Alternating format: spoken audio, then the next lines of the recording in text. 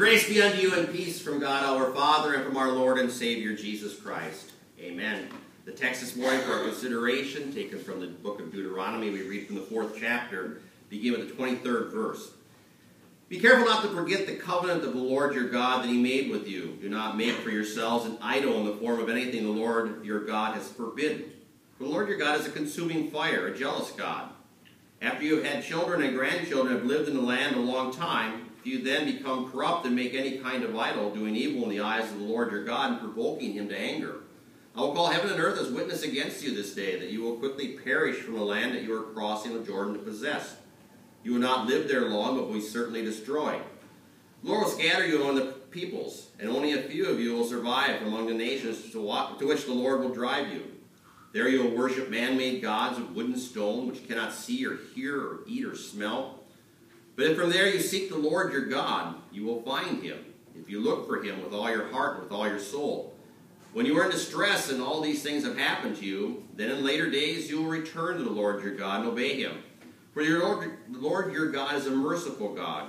He will not abandon or destroy you, or forget the covenant with your forefathers, which he confirmed to them by oath. This is God's word.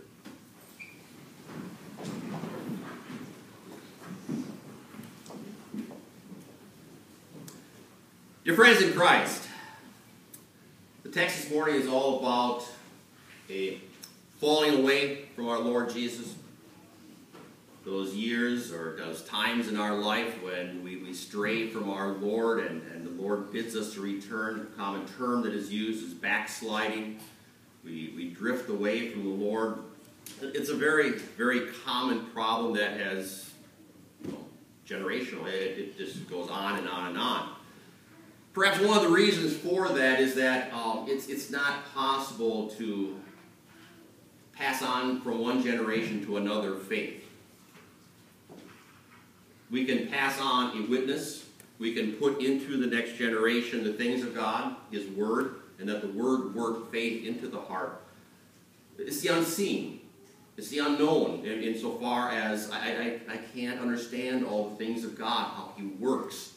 But yet, as we mature in our lives, we also mature in our faith because we become more and more convinced of the one in whom we believe and trust, the one who has given his life to pay for all of our sins. But to pass that on to our children is not something I can do or you can do. It is something that the Holy Spirit does through the Word. And for that, people will go exploring in their life, venturing off to see other things, have their minds challenged, so to speak, insofar as the things of God, the things of religion. It's a very common thing. It's a devastating thing, but nevertheless, it is the part of the sinful nature. We are constantly in a state of strain. The Lord brings us back through the hearing of the Word. How do we begin to assess what the solution to a problem like that is? We know the simple answer: return to the Lord.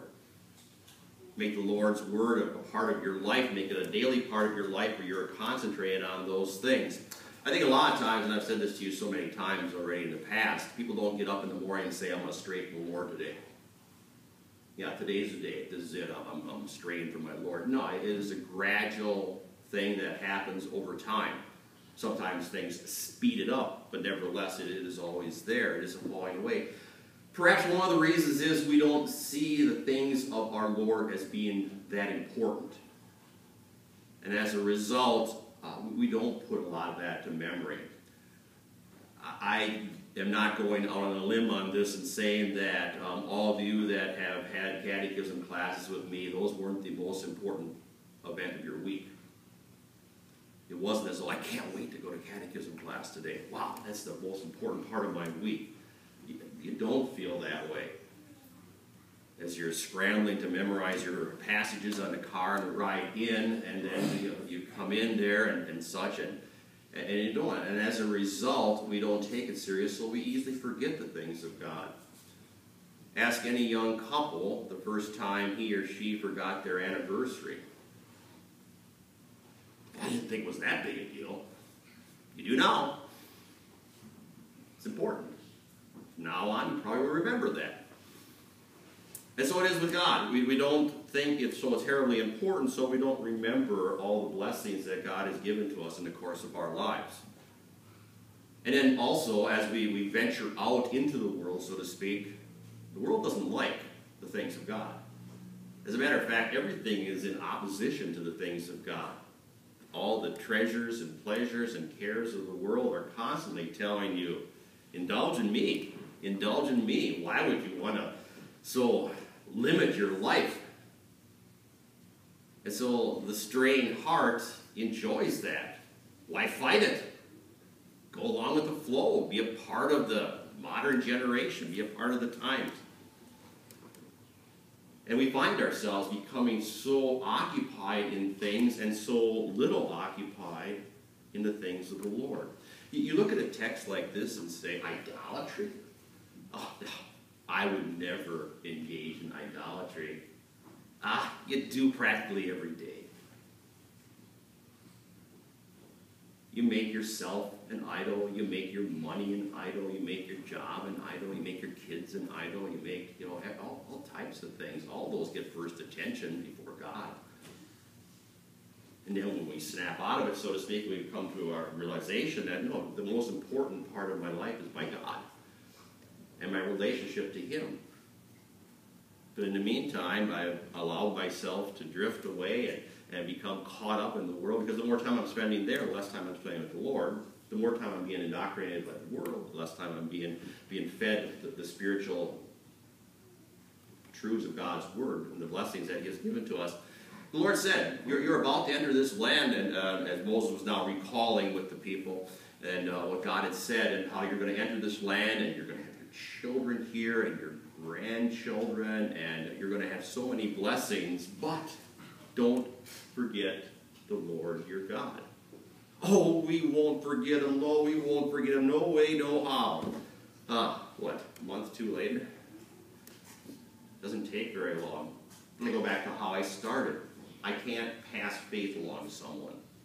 I can tell you about it. I can tell you the tools. I can tell you the workings. I can tell you the means of grace that create and sustain faith. But as for the rest, these things I learn anew to make them my own. And so teachers teach. And we have catechism classes. And we emphasize Vacation Bible School and Sunday School classes because it is an opportunity to impress upon young minds the things of God and what is of value. Had a pleasant privilege this past week of a couple of kids that will probably come just for Vacation Bible School and not during the course of the year. They've come a number of years now. And the one just made a comment. I remember that from last year. Wow, great. The seed is planted. The seed is planted, and now may God cause it to grow. When one has fallen away and don't think it can't happen to you, just a couple of little phrases in our text. From there, if you call out to the Lord, from there, I like that thought. There I am. I'm confused in my mind as to what things are of value and importance in life. And the Lord says, from there, call unto me. Bring to memory again. Bring to mind the things of God. I had in my morning thought this morning something about this idea of from there. Most of us can remember growing up, Sunday mornings meant getting ready and going to worship at our congregation, our own congregation. That was just the way it was. We can remember sitting in those Sunday school classrooms and the teacher bringing us a lesson, and they're holding up this sheet and they're pointing to something, and there's a passage that goes with it, and there's some questions. That was very much a part of our life. We remember the extended family, where the brothers and sisters and their spouses and such were all pretty much supportive and a part of that. Is that the way it is today? Do we sometimes get quite a bit of opposition from our own family with regard to our faith? Do we get opposition from our friends? Do we find ourselves sometimes in some awkward situations among those whom we love and whom we desire to have around us in our lives? And And yet, as soon as you start mentioning anything about your faith, there is mockery and ridicule and that. These things are a very real part of our lives now. And what has happened? Why has it gone from one extreme to another now? These are the times that we live in. And so the Lord says, when these things happen, do we then sit down and feel sorry for ourselves? Do we pout and wish things were differently, or wish things were different? Or do we cry out to the Lord? Do we turn to Him and say, Lord, we know that with you all things are possible. We know that as much as we've turned away from you, it is so very possible for those to turn back to you, because you are there with welcoming arms. You said, I, Lord your God, am a merciful God. I welcome you when you come back. Come back with all your heart, your mind, and your soul. And a lot of times that is the case, and that's why we are so overjoyed, because those things that we learned as a child, they become something that are very much a part of our memory as we're older. And we remember that, and it's like, I want my kids to have that. I want them to at least have the experience of knowing that, of a Sunday school class, of a vacation Bible school, of sitting with the family in worship, being a part of that. I want to impress that upon them, because we want to pass on to the next generation those precious truths. And we do that by, first of all, by being an example to them. I appreciate all the helpers that we had this week for Vacation Bible School. It's so important for the children to see that this is important to the adults too. And we had a number of young people there. It's very important that the children see that this is important to the youth. They don't just blow it off and say, that's wasted time. I got other things, I got better things to do, I got more important things to do. My time is precious. Just made an idol out of your time. See how easy it is? See how quick it happens?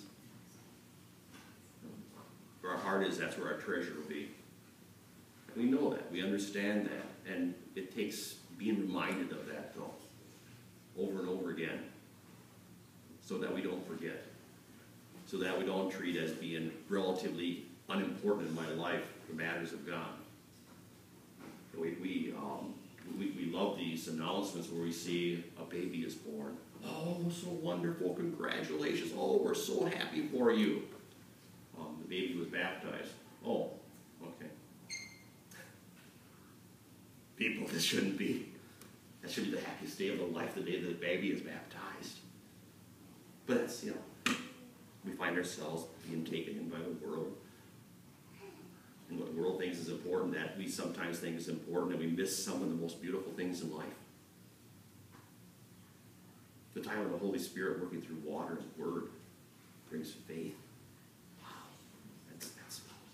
That's beyond understanding. It is so wonderful. As we grow and as we get older in life, baptism means so much more to us, because we have a lifetime to appreciate its value. Every time we lay to rest a faithful believer, we do so with the realization this individual has been baptized. They died with Christ, and they are raised with Him again in glory.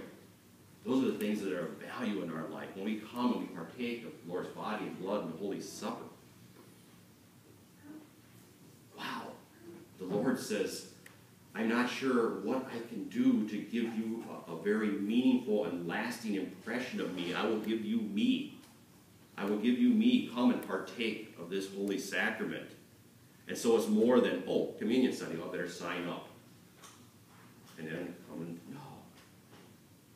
You go and tell your friends, I took Holy Communion yesterday. What's that? And so we don't even try to explain it, because it's not something they understand. There's joy in that. There's so much joy in knowing that the Lord, whose precious blood covers my sins, whose life is the life that I will enjoy with Him forever in heaven. Perhaps it's not so much we forget things. Perhaps it's that we didn't think as highly of them as we ought to have when they happened. And so the Lord continues to remind us. He doesn't say, get away from me, you ingracious people who have no gratitude for me. No, he says, come back, come back, come back. Come back, I'll fill you with even more. I'll fill you with even more joy. Family is the time when the children go off, young people, go off to college and away from home. Tough times, that separation there. And then we're happy for them. I'm happy for the time when the children come back to the Lord. When they've been straying, and when they come back, and there is a child that has now come back to the faith. What joy there is in that. When we think of the blessings that we have in our salvation, and when we think of the blessings we have in our Lord Jesus Christ, there's nothing greater. There's no greater joy in our life than the realization that my Savior loves me. He gave his life for me. He lived and died for me. And now he has prepared a place for me eternally in heaven.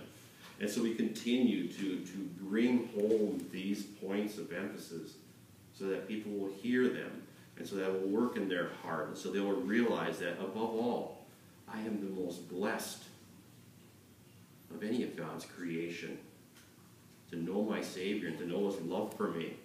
And so now we don't think of those family gatherings as people opposed to me and people that want to just shut me up and make me be quiet. Now I see them as souls that the Lord gave his life for. And now how, brother, sister, cousin, uncle, aunt, what can I do to encourage you to come with me to church? Or read a portion of Scripture with me, or have a devotion with me, or have a prayer with me. What can I do to help? What can I do to open a door for you? So that you aren't filled with this anger and hatred towards God, but that you come to appreciate how much God loves you and what he did for you and for your salvation. Those are the meaningful things in life. We may have good friends, love to get together, watch a ball game with, or do something with.